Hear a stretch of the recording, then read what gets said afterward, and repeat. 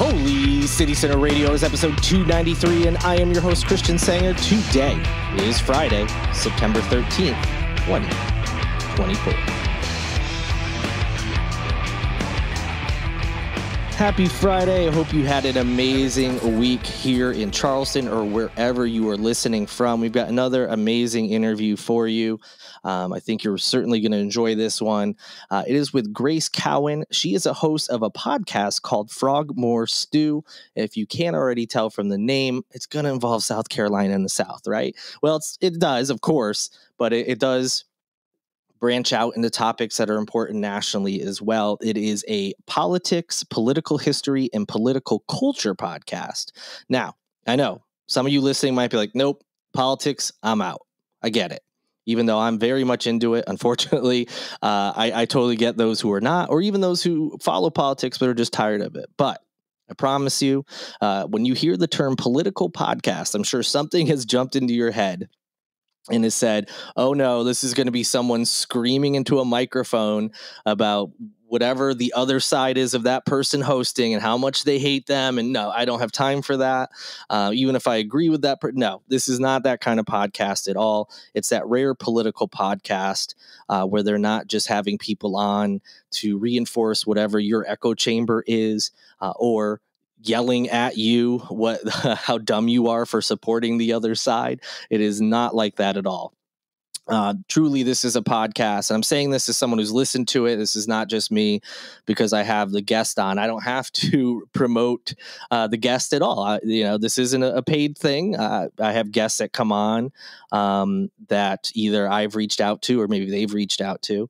I truly do enjoy the podcast. And I really do believe that even if you're not into politics, particularly, this is for anyone who lives here in South Carolina, because it does obviously have that local bend to it.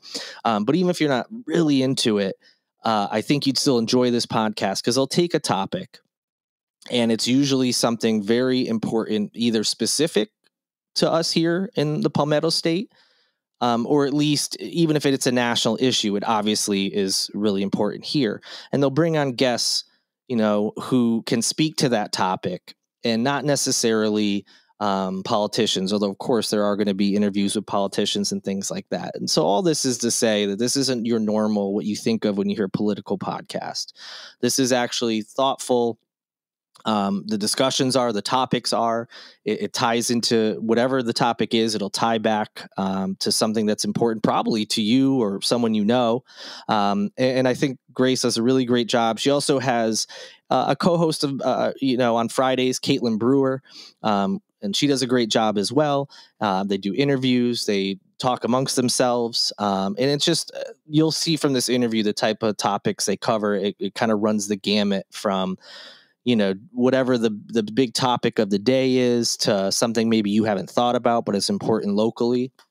And I think they just do an amazing job. So that's my official endorsement, as it were. I think most people listening to this podcast would really, really enjoy hers. If you're someone who listens to mine but hates when I talk about politics, her show is a great option as well. So even if you don't like politics at all, or maybe disagree with what I feel and believe, she has a podcast where really anybody can listen to it. And although maybe you might hear from someone periodically whose opinion you disagree with, it's not the type of situation where they're bashing you over the head about it or trying to make you feel bad or dumb for having a particular belief that you have. It truly is just trying to cut through all that noise that we're used to and just bringing it back locally to the individual, how it's important. Here are the facts about this particular issue that maybe you've heard about in the state house or you've heard being talked about at school board meetings and things like that. So I highly recommend it. No more rambling from me. You want to hear from Grace because she can talk about the podcast better than I can. It was great getting to catch up with her and learn more about Frogmore Stew. You can find it anywhere you get podcasts, but there will be links in the show notes where you can find more info. Have a great weekend. If you're looking for plans, go to holycitycenter.com/calendar. All sorts of things going on this weekend and beyond that you can look into. Have an amazing weekend. I'll be back with you on Monday. But before I officially say goodbye, you got to listen to this great interview. So without any further delay, here we go. And joining me now, as promised, is today's guest. That is Grace Cowan. She is the host of Frogmore Stew, a politics podcast here in South Carolina. Very excited to learn more about the show and also about you, Grace. Thank you so much for joining me. Christian, thanks for having me. Of course. Now, I've seen your name out and about on the internet and stuff for a Oh while, boy. so I feel like I'm a little familiar with you, but we've never, to the best of my recollection, I don't think we've met anywhere and haven't spoken before, so I'm excited to chat today. Same. I don't know how that's possible. I I feel like know, yeah, it's seriously. so strange that our paths haven't crossed in the same tiny city. I know. For a city, as everyone listening knows, it's sometimes can feel like a small town, especially if you're in a certain industry. You feel like you know everybody in that industry, or if you're in a certain orbit of politics and news, I feel like I kind of know everybody. But Yeah, so glad I finally get the chance to chat with you today, and perhaps agree. some folks listening, this will be their introduction to you and your podcast as well. So I'm excited to learn more. Yeah, well, thank you. No problem. So first, let's talk about you as the person. Just let my listeners know a little bit about who you are, if they're unfamiliar, your background, anything you feel is important and you want to share. I think probably the best way that I usually describe myself is someone who's been working in an advocacy space for a long time. I started a nonprofit when my kids were young, called Birthday Buds, that pairs kids living in poverty with kids that can give. And from there, really learned a lot about social services and different programs available to families that need it. And so from there, I became a guardian ad litem, which basically I get appointed by a judge to oversee a case of a child that's in foster care. And so from there, I really learned the juvenile justice system. I learned a lot about the foster care system. And again, down that path of social services. At the same time, I have worked a lot with a group called Metanoia, which does a lot of housing and equity and community work. And all of those combined sort of led me into politics because it's policies that directly affect so many people and so many things. And the flip side is before I really got into the advocacy work, I was a concert promoter for the majority of my career, and through that, I dealt with town councils and mayors and police chiefs all the time. I was on tour most of the time, and we would do festivals in different cities or out with bands. And before you can have a festival in a city, you need approval from the city. And so learning liquor laws and different, what different town councils required you to have through committees was really my first introduction into politics. Interesting. When you were talking about advocacy, I was about to say, oh, yeah, that makes sense. A lot of people who get into advocacy just by nature, they're going to learn more about politics, or at least as it relates to their specific, niche that they're in, whatever it is Right. that they're, focused on. But some then sprout out and start learning more and more about politics and become, so much more involved in that field. But I wouldn't have thought concert promoter would also tie into that. That's really interesting. I didn't think about that. Like, yeah, of course, you're dealing with local authorities, and so you're starting to learn a little bit more about the ins and outs of that as well. So it's interesting that those two worlds kind of came together and kind of helped Right. to inform and get you more directed towards politics. Was that really your first? I mean, were you following it just like any other person? Did you follow it with any real No, intensity or anything before, these I things kind had of let you know more about it? absolutely not. I was what a lot of pundits like to call a low information voter. Yeah, yeah. Familiar with the I term. had I didn't care about it. I didn't really grow up in a household that cared about it. And so it wasn't, I mean, it just wasn't really ever on my radar. Yeah, I was kind of the same way until I turned, I was like 18, freshman in college. That's when I started to start paying attention, and it can grab you pretty quickly. As boring as politics can be in some instances, and frustrating and annoying, and can ruin your day. It's really easy to get caught up in that stuff, which I never would have thought as a kid. And so you've decided not only just get caught up in it, you decide you are going to create a podcast about it.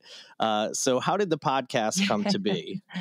Well, so I think the evolution of this whole cycle of all of those things that I've been working on came sort of. I jumped in with both feet when Jamie Harrison was running against Lindsey Graham, Mm, and I really wanted to understand how campaigns worked, how the funding worked, all the ins and outs, and then really got my head kind of blew up when he lost by so much because we'd raised so much money. yes, I And remember. Yes.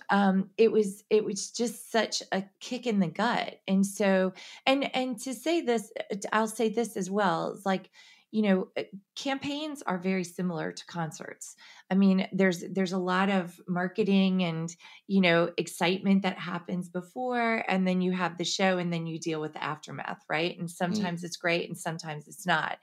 And I think the aftermath for me is always the most fascinating, because you sort of see what went right, what went wrong. And what I feel like I learned from that was that statewide in South Carolina, a Democrat likely can't win. yeah. In a governor's race, in a Senate race, it's just unlikely. There are about 250 more Republican voters in this state than there are Democrat voters.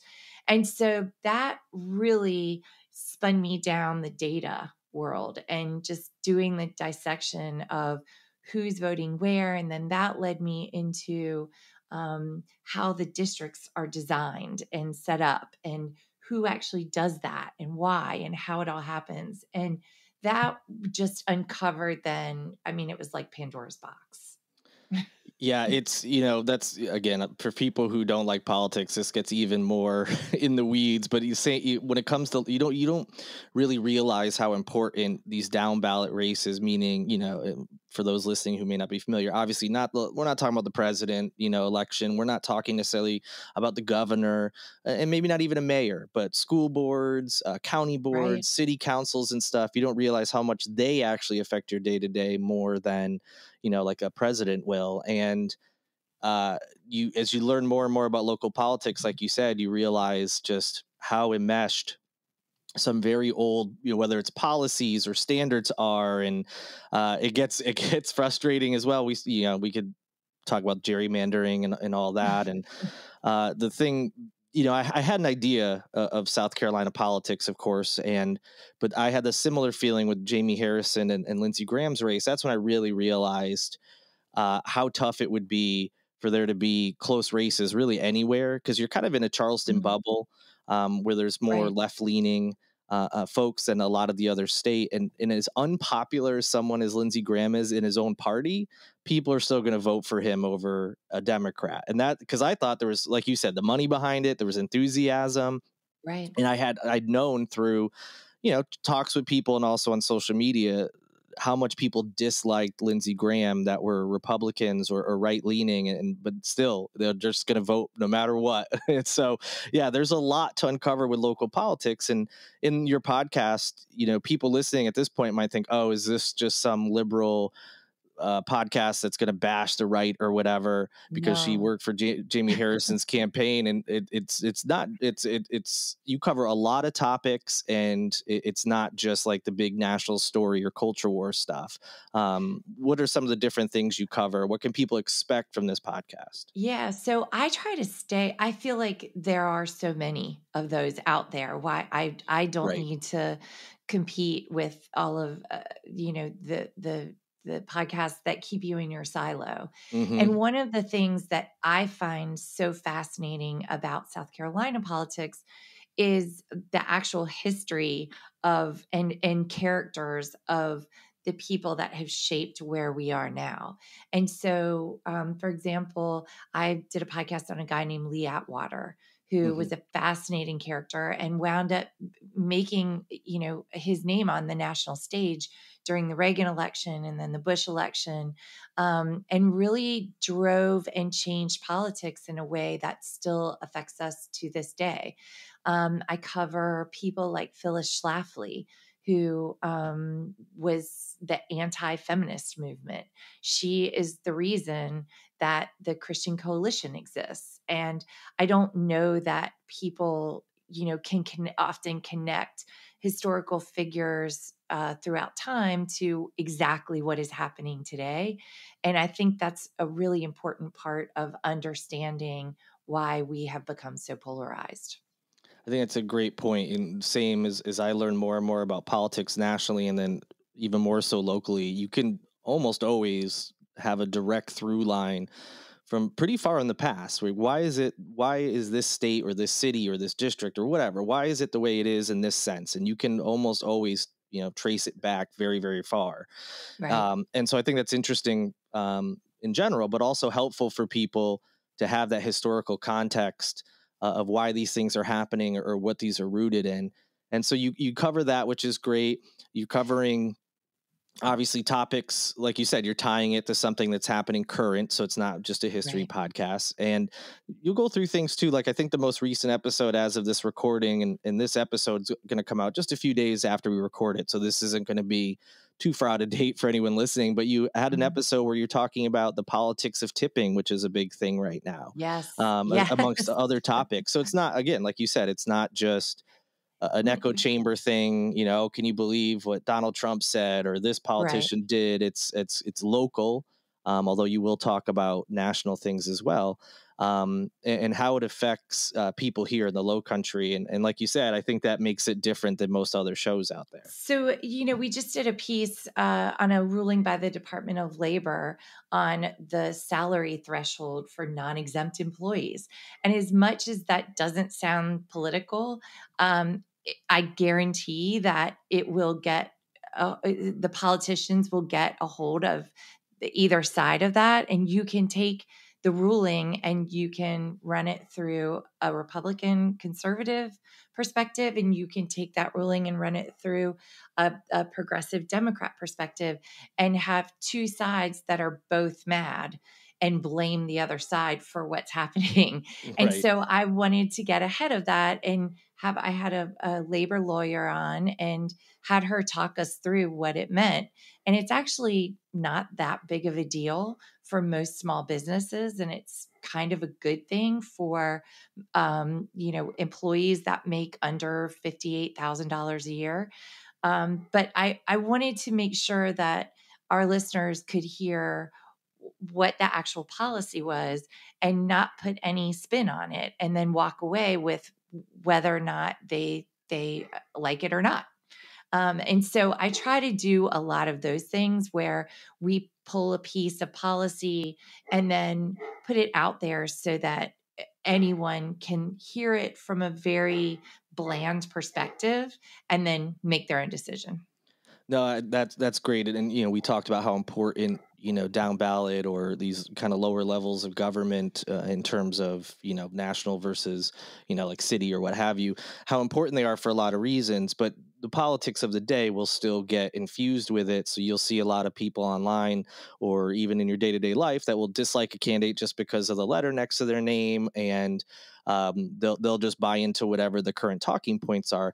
But the fact that, they're able to just, hey, here's this thing that's being talked about. Here's the non-political, as far as Mhm. we're going to put a bend on it. We're going to talk about just this issue as it is, and then people can go out there and do what they want with that information. And I think, and maybe this has been your experience too, like on the local level, whoever your representative is, whether they're Democrat or Republican, there are certain issues where they are going to be malleable on, because they're not the big talking point of the day. There's something that's very specific to your community. It's not this big, culture war thing. And although it might be something they're not focused on, or don't, maybe they have an opinion, someone, no matter who they are, can come and easily persuade them to, change sides. So it's important to know like the actual background where you can then go to your representative, regardless of what your beliefs are and theirs are, and say, hey, here's this very local thing. This is why it's important to me. And this is what I think. This is it's much easier to sway someone on those types of issues when they're Mhm. down on, the city or county level versus, a senator or something, or even a US representative, who is supposed to represent a district. And we have some here that are more interested on being on TV or whatever, nationally than, actually doing anything locally. So getting to those people with information that you're providing is very important, because it may seem helpless when you're thinking, if you're a Democrat in the state, for instance, you may be like, oh, there's just no way I'm ever going to be able to work with this representative of mine or whatever they may be. But when Yeah. it comes to these types of issues, you really can. Yeah. Well, that's constituent services, right? Hmm. Like you have to be able to talk to the people that you're representing and represent everyone. And we did a series where we interviewed as many of the people running in the primaries as we could. And it was so fascinating throughout the state to hear what people's top 3 issues were that were running for office. And then we're about to launch a series where we talk to constituents and then we'll compare and contrast. And it's sort of fascinating at what people that are running will tell you they think the issues are. And then you hear the people in their district talking about what they think the issues are Mm. and where they overlap and where they differ. And it's also sort of fascinating the broad scope with which people talk about issues. So, the number one thing that every person running said, unless they were an incumbent and being primaried, but anyone running that didn't hold a seat basically said roads. Roads is the number one Hmm. issue in the state of South Carolina. And when you take that from a constituent look, you can say, okay, are they talking about the roads that are going like the highways, 26, Highway 52, 20, 85? Or are they talking about the road in front of their house or a pothole on their way to school?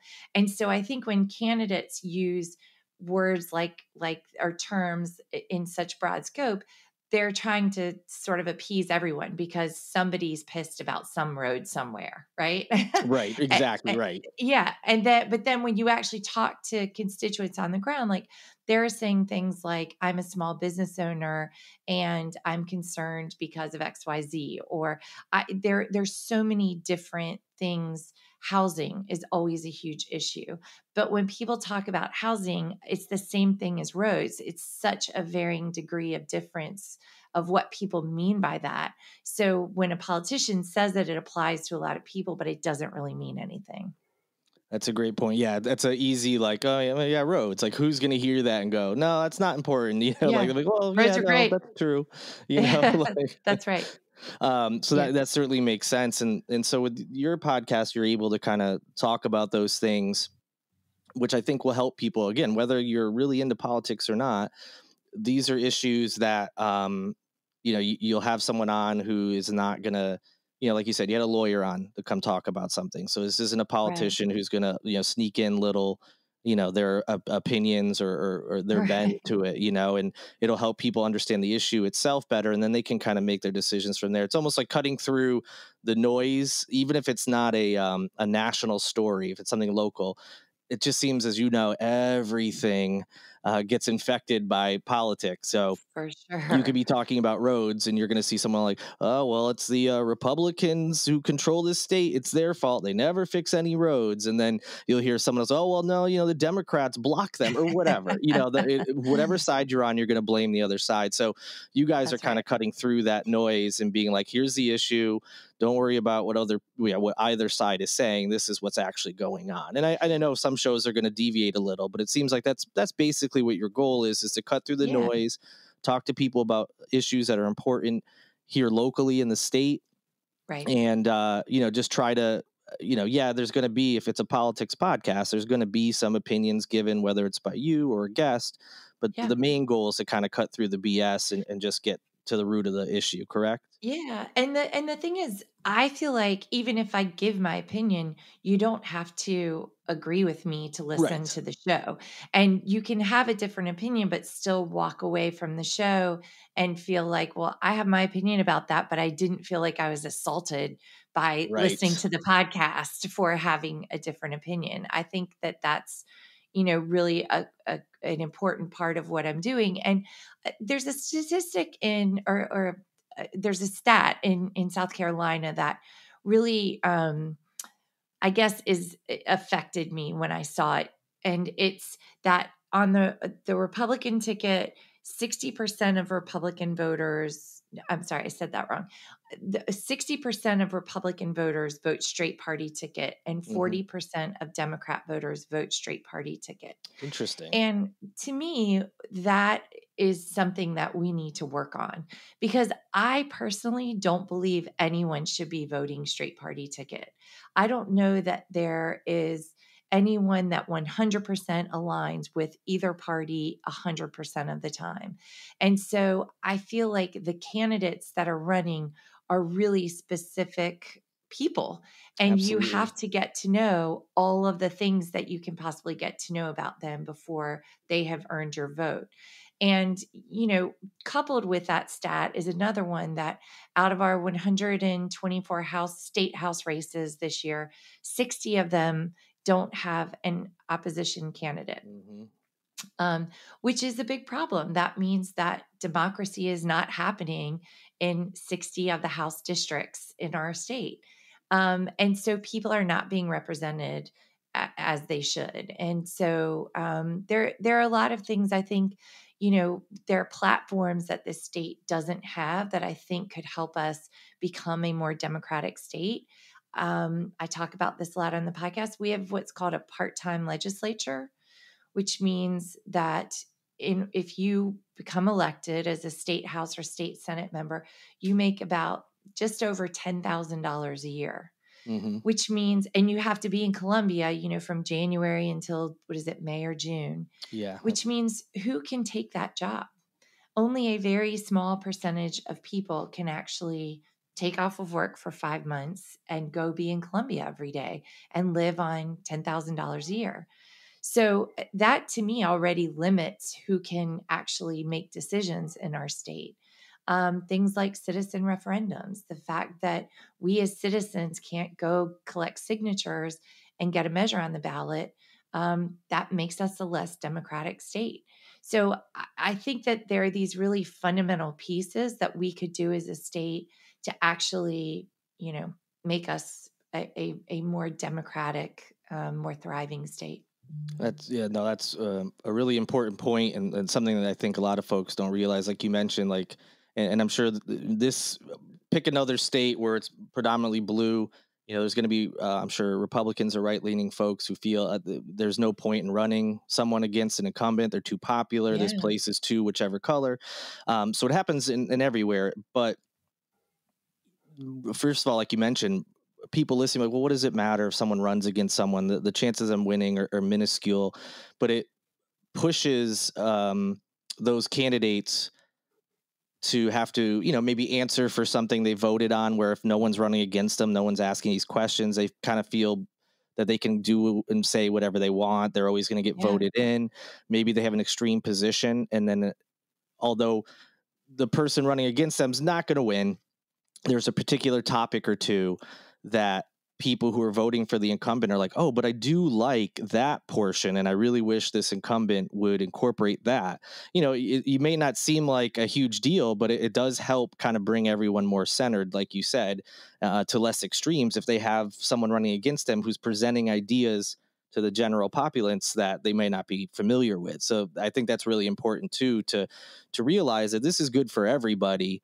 Because like you said at the beginning, not everyone agrees 100% with Mhm. their party of choice or a candidate under that party. So wouldn't you like someone who brings them around, to the ideas that you like? Yeah, well, and there just are so many, politics encompasses so much that there are so many things that you could latch on to that you believe in, but then other things that are also really important that don't ever even get covered. And I think we get caught up in this like topical conversation of 3 or 4 issues that everyone wants to talk about. Mm-hmm. And really, politics is boring. The legislation is boring. Yes, Writing and yes. doing the research for legislation is boring. And so, politicians have to come up with these things that get us all wound up. And so we did an episode a couple of weeks ago on just on words and the actual meaning of words and how Mm. you use words.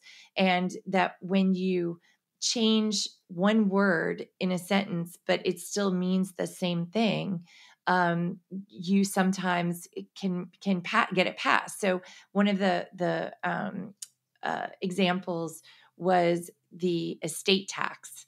And so we used to have this estate tax. This is a national tax, but a federal tax. It was very popular. 70-80% of people were like, yes, estate tax. And that's because think about the word estate. That is assigned to wealthy people. And Mm-hmm. so an estate tax means that we're taxing wealthy people. But when it was changed to the death tax, and that meant that when you die, your estate gets taxed, Mm-hmm. then people didn't like it any longer. And so it's literally the same policy. It's just using a different word to describe what it is. And that can totally change someone's mind. And so I think as political consumers, it's important for us to weave through what words mean and how they can be used differently in order to affect us. Absolutely. Yeah. Everyone always thinks about messaging and can kind of see through a lot of messaging. But Mhm. for those who aren't really in depth with the politics, like you said, just a simple word change can make people, who aren't willing or able or whatever it is to dive into the topic, just be like, okay, yep, I support it. I don't, just based on a word. It reminds me of when any politicians really, they create a bill and they'll make the name in such a way that you feel like you have Right. to support it. It's like Save the Yeah. Children Act. You're like, well, I want to save the children. I don't even know what it is, but of course. And, you don't actually know what the legislation is. So it's good to have, an outlet like yours where, okay, this is what it's called, but let's break down the words. Let's break down what it actually is. That's right. So Yes. how has the journey of this podcast been for you so far? Have people been Ah, supportive? Do you have people who are like, yeah. maybe they knew you or thought the podcast was going to be one thing and wasn't, and now they really enjoy any feedback you have that you've received? How's it been? Well, Christian, I'm sure you know this as someone who also does a podcast, but when you tell people that you have a podcast, so it's basically you promoting yourself for a Yeah, long time, yeah, yeah, right? Like exactly. it's Yep, you out, like, have you listened to my podcast? And you feel like kind yep, of a jerk when you're yep, like, for have you sure. listened to me talk? Yeah, right, Because it's exactly. really important what's going on my show. I think that some people are like, oh my God, this is awesome. I can't wait to listen. Mm-hmm. Some people are like, I've never listened to a podcast before. How do I do it? Mm, Some people give you great advice and will say, how about this topic? How about that topic? mm-hmm. And other people are surprised either that it doesn't sound like me talking like this or that. Like they're like, Yeah, the horrible production is great. quality. Yeah. How are you able to do that? And you're like, well, there's a lot of stuff now that helps you be able to do a podcast. But it's and I have a great producer, but that has been sort of the reactions all over the board. It's been really, really fascinating for me personally because I love other people. I love asking people questions. And so I feel like it's me getting to be in like a party with the most interesting person in the room all to myself twice a week. I, and I love coming up with topics and then finding someone who's a specialist on that topic and getting to ask them all the questions that I'm curious about. So It's very good podcast. I've been listening since I first learned about it, and I think, thank you. you're welcome. And yes, there's going to be some episodes that maybe are a little bit more in the weeds with a certain topic or just Right. politics in general, that some people, that's just not their thing, and that's fine. But there are, most of the time, there are episodes that really, no matter how much you're into politics or not, I think are still beneficial for you. For anyone listening who's like, I don't want a full politics podcast. It's not what you're thinking. I hope you realize that by now through this interview. Yeah. This isn't just you screaming into a microphone. That we think No. about political podcasts. That I'm sure we can all picture one or several people that come to mind right away, Right. especially on the national level. They're just yelling about something. This is actually trying to educate in a way that's not, like you said, this isn't going to be like a politician with messaging and, you're not picking words to trick people or anything like that. No, It's no, just no. very straightforward and just wants to educate people, regardless of their political background, just to just know more about what's going on in your state majority, but also Yeah. there are national topics as well. I like to call it pop politics, Mm. which is, I think of it as pop culture in the intersection of politics. So there are things like one of the topics that Caitlin, we do a Friday episode called Second Helping of Stew. And it's Caitlin Brewer and I who Yes. Yep. sort of shoot the shit, for lack of a better term. And last week, we had the big thing on tips because both of us worked as servers and bartenders in our long ago past. And so we both had, experience with tips, but also some positions on it. And then we also talked about what things could we change in our society to make people happier. And one of mine is to have the self pump go away and have someone pump your gas. Mm-hmm. Like there are states like I think it's Oregon and New Jersey that Jersey, have, yeah, for sure. yeah, and that it's such a luxury. And that isn't just if you have someone pumping your gas, everybody needs gas or has an electric car and needs their car plugged up, and so it's a luxury that would span from across every person out there. It's not just a luxury for the elite, it's a luxury for Right. everyone.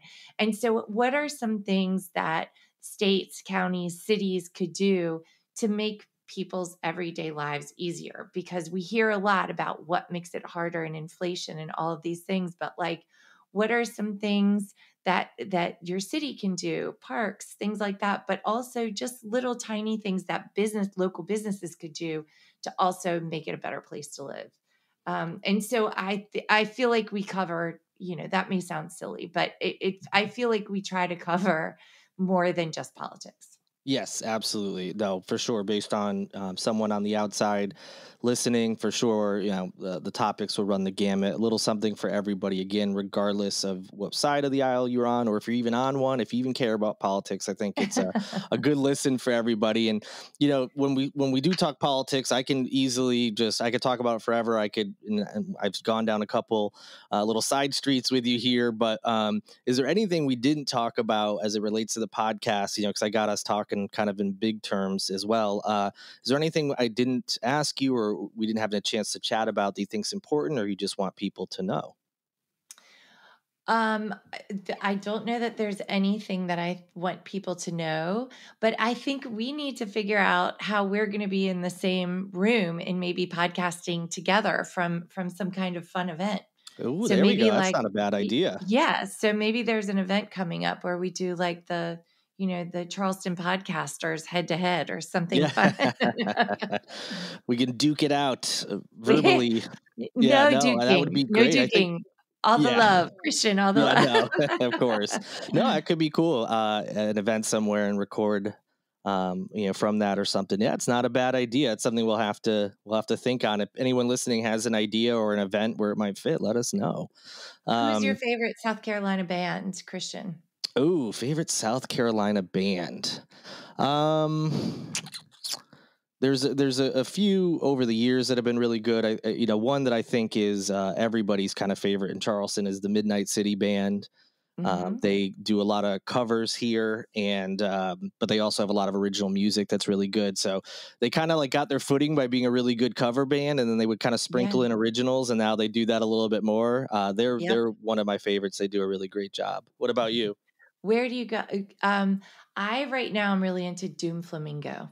Yes. Oh, I love Doom Flamingo. They're They're amazing. so good. And I guess we're talking about current bands because I'm Yes. an old lady. And so, I would probably have to say Uncle Mingo is my Oh yeah. Yep. favorite South Carolina band.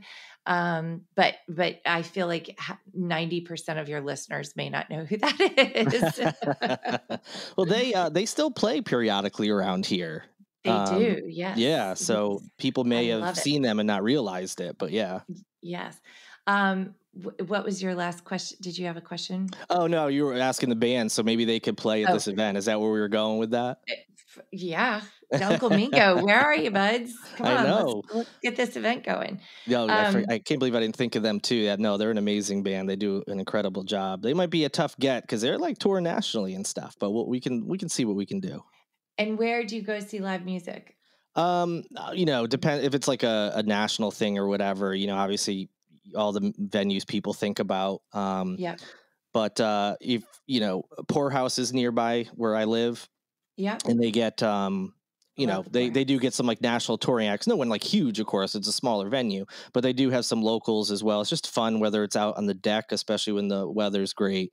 That's a great place. Music Hall is an amazing place to see music. The acoustics in Yeah. there are so good, and they have a range of national touring acts and very local ones as well. Yeah, the refinery is great. We've Yes. really great. I mean, from where we were 30 years ago to where we are now, the music venue options have drastically changed. Oh, And absolutely. of course, we have, the old stalwarts like the Windjammer and the Music Mm-hmm. Farm, and but yeah, it's adding Credit One, and the Mm. Gilliard has totally revamped. It's really great to have so many amazing places to see music, see shows. Absolutely. Yeah, for sure. And some of the ones that have even been around for a while, like Music Hall and Music Farm, they've gotten Mhm. revamped over the last Music Farm more recently. And Music Hall, I mean, I don't know if it's been 10 years yet, but they used to have like one performance a year, and now it's a full-time Right. venue. So yeah, we're actually in a really great space right now where there's a lot of places to see live music, whether you want a huge national act like you see at Credit One or the Coliseum, or someone local you see at a smaller venue. There really are. There's not a lack of options. There's plenty to see out there for sure. So maybe we Yeah. can find a good venue with an open date and a local band. Well, we can maybe create some kind of event with the podcasting involved. I I like love where your it. head's at. We'll think of something. I love it. Well, it was so great to talk to you. Yes, and before I let you go, where can people find more information about the podcast, or anything else you're involved in that Sure. you want to share? Sure. So frogmorestewsc.com is our website, but the podcast is anywhere you listen to podcasts, Apple, Spotify, all of those good places. Fantastic. We'll put a link in the show notes to the website, which is really just a jumping off point, like Grace said, to get to the podcast itself. I highly recommend it. I'm sure anyone who's listening to my podcast will enjoy it. But if you know someone who maybe doesn't listen to mine for whatever reason, is into politics, whether, like I said, they don't have to be super into it, but just wants to learn more, send them over to Frogmore Stew, which is a great name for a South Carolina podcast. So great job with that. Great branding. That's half the battle when you're starting. So Thanks. thank you so much for joining me today. I really appreciate you taking the time, and it was great just having this chat. And that'll do it for this edition of Holy City Center Radio. Thank you so much for listening. Thanks to Grace for coming on the podcast today. I can't recommend her show, Frogmore Stew, enough. You heard me gushing about it at the top of the podcast. So be sure and give her a like, a follow, all that good stuff. And while you're listening to my podcast, if you haven't rated and reviewed it yet, please do so. It helps get this podcast in the ears of other people. Share it with anyone who you think may be interested as well. Big thank you to Lindsay Marie Collins with LMC Sound System for producing this and every episode of Holy City Center Radio. And thank you to Tyler Boone, whose music you hear in each and every show. And of course, yet another thank you for all of you for listening. I greatly appreciate it so much. Have an amazing weekend. I'll be back with you next week. Until then, good night and good luck.